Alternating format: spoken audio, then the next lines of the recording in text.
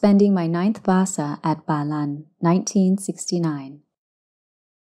A few days later, the villagers of Balan received news that I was residing and practicing in Ban Dong Wai. They came to see me and invited me to Balan, and so I traveled to Ban Balan, Pong Noi Subdistrict, Doi Luang District, Chiang Rai Province. The location was an uncultivated forest densely populated by large trees of various species. The villagers came out and constructed a place for me to stay. They built a small hut with bamboo strip floors, bamboo poles, and a Kogan grass thatch roof. It was sufficient. One night I had a vision, nimitta, of a visit from Luang Por Thoon. He placed his hand on my shoulder and said, "Not too long from now, that which you have set your mind to will come to fruition in this very place." That moment, there appeared a large, smooth path that led directly up to where I was sitting. Luang Por Thoon said, "You must walk along this path. Soon you will reach the end of suffering." Then my mind, citta, withdrew from meditation. I thought about Luang Por's words and how it could be possible, because at that moment, I didn't have a Dhamma model, ubaya, to give me confidence that I would finish. Each day that passed, my practice of mental cultivation progressed as usual. There was still no path out of suffering. The path I saw in the nimitta was just a nimitta. It couldn't be used to guarantee I would be free of suffering. But I was determined to practice to my fullest ability in this lifetime. Whether or not I would be able to be successful, my breaths would decide. If my breath entered but didn't exit, or if my breath exited but didn't enter, that would be the determinant in the end. Whether I make it or not, this is all the time that I have. While I am still breathing, my body is strong, my mindfulness and wisdom are sharp, and I am sufficiently able, I will focus on practicing mental cultivation to the fullest. My mindful wisdom constantly reminds me not to be reckless in life. Each day and night passes, and our lives also pass with time, with every minute. As of now, I haven't reached the end of suffering. I must hasten and accelerate my practice to full throttle. Pay no mind to that nimitta. Don't wait for the merit, punya, karmic imprint, vasana, and virtues, bharami, from past lives to catch up and lend support. I don't know how much bharami I cultivated in past lives. Pay no mind to that bharami. Right now, just practice mental cultivation to the fullest. Every day, every night, and every moment is significant. Don't allow time to be wasted. I must find a way to use that time advantageously. I have been born in an era of Buddhism. I have already experienced the burdens of life. Now I have come to know the path out of suffering that the Buddha has laid forth. This life is an opportunity, so I shouldn't conduct myself in a way that floats along the world's currents as in the past. The time we have in this life is limited. A few years in the future, we will pass away from this world, and we don't know if we are going to be born into Buddhism like in this lifetime. We have been born and died, and cycled through many rebirths in this world for some time now, and we will continue to be born and die in future rebirths without knowing when it will ever end. As long as we still have the fuel for defilements and desires leading us to be reborn, there will be no end to arising, chati, and becoming, pava. In this life, I am physically ready and mentally ready. I will pour everything I have into practicing with full effort. I will wager my life on it. There were 2 monks residing together at that rains retreat, Vassa, me, Ācariya Thoon Khippapañño, and the novice Samanera Sawai. The villagers said that that area was haunted by a lot of spooky ghosts. The natives didn't dare enter that zone to forage for food, because ghosts had already caused many people to die. After practicing mental cultivation there for 7 nights, one night as my citta reached full meditative calm, I heard a loud sound, like a mountain crumbling, coming from the bottom of the waterfall. It was around 100 meters from where I was. I directed my mind, citta, to see what was going on. It turned out to be 2 large wild boars seething with rage. Both of them were looking at me with eyes red like burning flames as they expressed their great resentment of me. Then the 2 wild boars showed off their power in various ways, acting menacingly in order to incite fear. They hurtled toward me with great speed, as if to kill me that very instant. Their eyes burned like fire. They growled threateningly and continuously. They circled my hut 3 times, then stood side by side about 3 meters in front of me. The 2 boars crouched down and rocked back and forth 2 times, as if to gather up momentum. When they rocked the 3rd time, they leapt at me with great force in order to bite me. I had summoned my strength to repel the attack, so when the 2 boars lunged forward, I directed my charged mental strength to deflect them with full force. As our powers clashed, there was a loud crack, then the 2 boars were flung back onto the ground. For a moment, the 2 boars just lay there. When they came to, they appeared in human form. Their bodies were burly and muscular. They crawled in toward me, and with docile humility, they raised their palms together in the lotus position at their chests, Vandana, and said, "The 2 of us have ruled over this land for a long time. We have caused many people to die. This time, we intended to cause you to die as well, Acharya, but we were unable to do so. We admit defeat to you, Venerable Acharya. May you grace us with your benevolence, metta, and forgive us both for our transgression. We both pledge ourselves as your followers in order to serve you, Acharya, from this moment forth. If you have any need for which we may be of assistance, please call us at any time. We are both willing and ready to serve you. It would be our pleasure. And we will also ensure the safety of the monk and samanera that are residing with you. May you bless us with your benevolence, Venerable Acharya."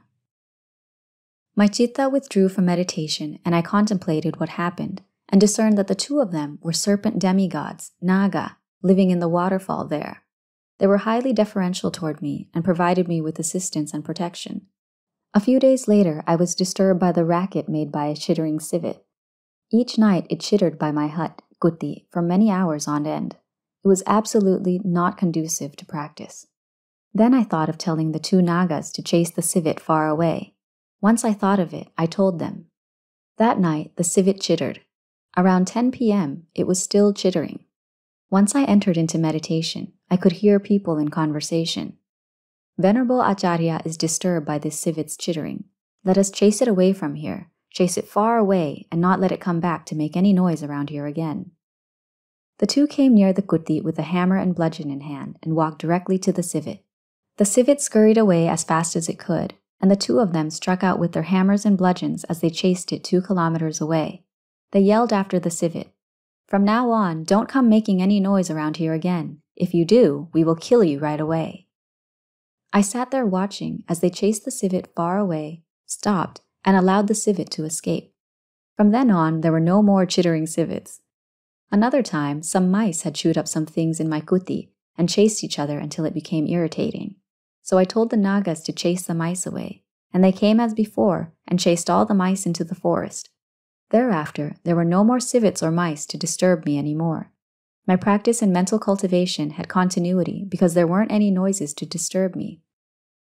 Now that I've told you about ghosts, I'm going to tell you a bit about heavenly beings, devada, so that you have information with which to compare and contrast them.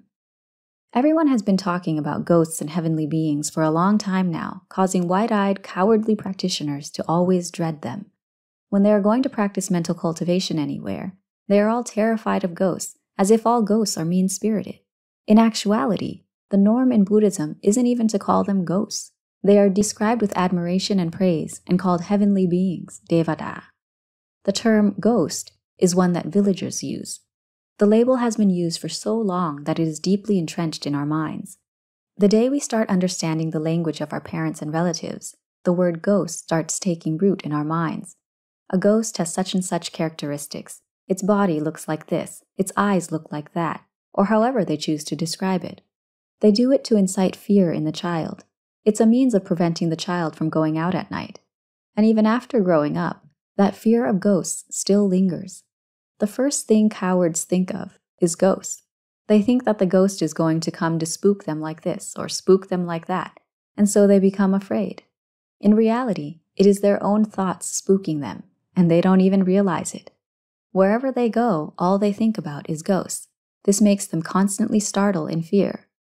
The issue is that when you talk to practitioners of mental cultivation about any Dhamma theme, they know everything. But the instant you hit on the topic of ghosts, their eyes bulge in fear and their ears are on alert. This is one who is going to clearly know and see the truth of the Dhamma? One who can't even conquer the first stage, ghosts, is going to lead oneself to the path and fruit of enlightenment? What we call ghosts and heavenly beings, devada, both reside within the same being. Each day we are both ghosts and devadas in the same person. For instance, you have some displeasing preoccupation, aramana, so you immediately act out in a ghostly manner. This is the real ghost. Why aren't you afraid of this one? Whenever your mind is bright and happy, you want to make merit and observe the precepts, your mind is benevolent toward all beings, your mind is ashamed of all evil acts, or your mind fears evil kama. In those times, your mind has become a devata. Those who wish to see ghosts or devatas should look no further than within themselves. They will very clearly recognize a ghost and devata in there. This is called the ghost within and the devata within. We are ghosts with the body controlled by the 4 elements, jatutatu, and the 5 aggregates, panchakanda. The ghost without and the devata without is the same way. The only difference is that the ghost without does not have the 4 elements. For example, a single life force, vijnana, can inhabit either state because its mind is full of greed, anger, and delusion. It can employ devious ruses in ceremonies or cause someone to die. In this case, you'd call it a ghost. But if the vijnana finds humanly actions, such as dedicating merit to it, or dedicating the fruits of mental cultivation to it, pleasing, then it will have love for you and will help you be happy and prosper. In this case, you'd call it a devata. Thus, ghost, devata, and human all exist within the same life force, vijnana. The only difference is a ghost and devata only possess vijnana. They do not possess a physical body or 4 elements like humans do. They similarly possess personality, demeanor, and needs. Humans may be more skilled at fooling fellow humans than ghosts are at fooling humans. If a vijnana embodies virtue, it is called a high-level devata. They don't bother with humans because they have their own merit on which to rely. They have moral shame, hirit dhamma, within their minds, and moral dread, ottappa dhamma, within their vijnana. As for vijnanas of lower virtue, they will interact with humans all the time. For example, when there are meritorious ceremonies, they will be invited to rejoice, anumodana, in the merit with the humans. There are some vijnana who feed on the sacrifices that they have tricked humans into making. But their deceit is on a different level from the manutsa peto, who purport to be human, but have the heart of a hungry ghost, peta, and trick their fellow humans. This can be seen everywhere. Manusa peto are human ghosts, who are more deceitful and cunning than actual ghosts themselves. That's why humans are classified into many groups. For instance, manusa devo have a human body but a heavenly being, devata, mind. Manusa manuso have a human body and human mind. They strive to cultivate virtue. Manusa peto have a human body, but a hungry ghost, peta, mind. Manusa tirachano have a human body, but an animal, tirachana, mind. Another group is that of the human body, but demon, asura, mind. These manusa asurakaya are especially proficient at trickery. Whatever personal gains can be acquired through deceit, they'll seize it all. Their minds don't contain a crumb of virtue. They are demons controlling human bodies. Actual demons don't have a body. They deceive humans into feeding them sacrificial offerings. Wherever foolish humans have built a shrine of a household god to offer pig's head, chicken, food, or sweets, these demons will tend to show themselves. They will impersonate protective spirits or sacred beings and immediately take possession of that shrine. Foolish humans will bring them high-quality offerings on a regular basis. What's worse, they venerate and ask these demons for help. Before the start of the Vassa, I was constantly aware of myself.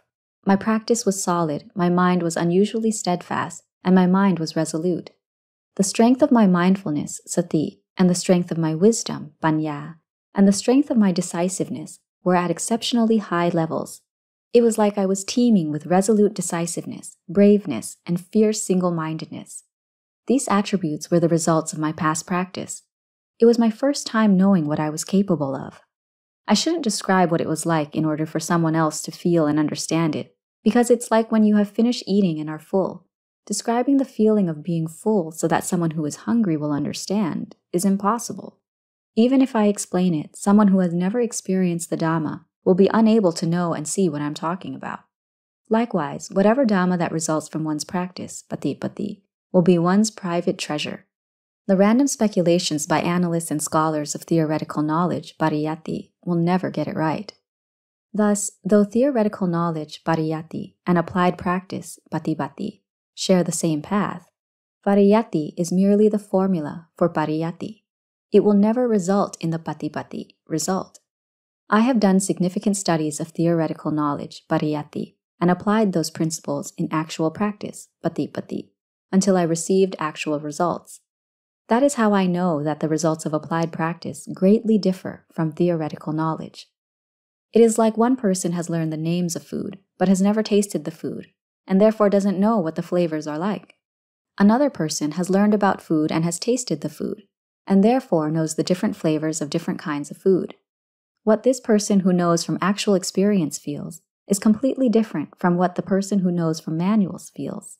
Similarly, the results gained from learned knowledge and the results gained from applied practice are completely different. Thus, I dare to tell people that one day in the future, if you are interested in Dhamma practice, you will certainly know the flavor of Dhamma on your own. Once that time arrives, you will also dare to tell others about the flavor of Dhamma. It is like a person holding fruit in their hand, but they haven't eaten it yet. They're unable to know what the flavor of that fruit is like. But once they get a taste of that fruit for themselves, they will immediately know that the flavor is like such and such. Likewise, studying theoretical knowledge and passing judgment on those who are practicing, that they are doing mental cultivation incorrectly like this, or practicing incorrectly like that, or doing mental cultivation correctly like this, or practicing correctly like that, are merely conjectures of the foolish know-it-all. They have no clue what the actual results of practice are like. If you do not yet truly know and truly see the results of your own practice, then you should not brag that you know it all, nor should you guarantee the attainment of others as wrong or right. It'll fit the characterizations of the blind leading the wise, the pretentious fool, the blind losing their way, and the blind leading the blind. These are merely some points for you to mull over. Even as I explain the results of practice to you at this moment, I am not borrowing someone else's results of practice to write about. I do not have the intent to brag or claim that I practice well in order to gain your respect. I'm only writing about what actually happened, my actual results from my actual practice. What anyone thinks or says is their problem. May I, in this lifetime, leave this truth with the world for those who are born after I am gone to know, so that they may realize that during Buddhism's decline, there existed those who were fruitful in practice and deserving of the term Arahanta Asunya Loko. As long as there are those who practice correctly according to the Dhamma and monastic code, Vinaya, then Arahants will still exist in this world. From the very start of practicing mental cultivation at this place, there was something unusual about myself. For example, when using wisdom to contemplate various angles of Dhamma themes, there was such clarity and transparency. When contemplating on any universal truth, such a Dhamma, a comprehensive clarity would effortlessly arise, and any doubts in my mind would instantly be extinguished. Using wisdom to contemplate in a way that engenders comprehensive clarity is where all such a Dhamma wisdom congregates. This is because this comprehensive clarity is the device that directly destroys wrong view and attachment within the mind. If you contemplate a particular problem, once comprehensive clarity arises, attachment within the mind instantly dissolves. Previously, the mind was enchanted by the three realms because avijja, or that which is not true, covered things up for so long. Wisdom was never used to train and teach the mind in any way. Even the truth that exists within us and in external things was never known or seen. As a consequence, the mind became delusional and was always misunderstanding things. Once wisdom was used so the mind could know and see clearly, the truth emerged in the mind. It became known that defilements and sankhara had been selling falsehoods, causing the mind to be in a perpetual state of delusion until the mind grew accustomed to it. It has been deluded with this world for a long time. Now, the mind has wisdom as its trainer to teach it to know and see things according to reality at all times. The mind has comprehensive knowledge. The mind has discernment. The mind has the ability to know and see very clearly what is real and what is fake. Once the mind possesses this comprehensive knowledge and reason, it will firmly have self-confidence that after using wisdom to teach the mind often, the mind will gradually awaken from its wrong views. This is using wisdom to train the mind to know and see according to reality that every single thing in this world is subject to impermanence, anicca, suffering, dukkha, and not self, anatta. There is nothing in this world other than these three common characteristics, lakkhana. In the past, I had used wisdom to contemplate universal truths, such as Dhamma, in certain rudimentary objects. Comprehensive clarity had arisen, and attachments and doubts had been severed. It hadn't necessitated a second round of contemplation at all. This is what happens when the mind has clearly accepted true knowledge and true realization through wisdom. Doubts and misgivings were destroyed automatically. Feelings of love or hatred, and feelings of pleasure or displeasure in whatever object had been extinguished from the mind in that very instant. At that time, it was as if the three realms, the sensual realm, Kamapava, the fine material realm, Rupapava, and the immaterial realm, Arupapava, had converged in that one place. I knew and saw how the Vattajaka, or the cycling through the three realms, worked. I knew and saw what the cause and factors of delusion were that compelled us to be born and die in these three realms for such a long time. I knew and saw the entirety of the path of cycling through rebirth, Vattajaka, and I knew and saw with great clarity the method to prevent my mind from cycling through the Vattajaka. I knew and saw very clearly that cycling through rounds of rebirth, samsara, would only bring about constant suffering, dukkha, harmful consequences, dosa, and future perils, bhaya. So I applied my wisdom in contemplating in a more refined manner issues stemming from the past into the present, and extrapolated the future that would take shape in future rebirths. With sharp wisdom, I knew and saw all of this very clearly. Within the three realms, there was nothing that could hide from this wisdom.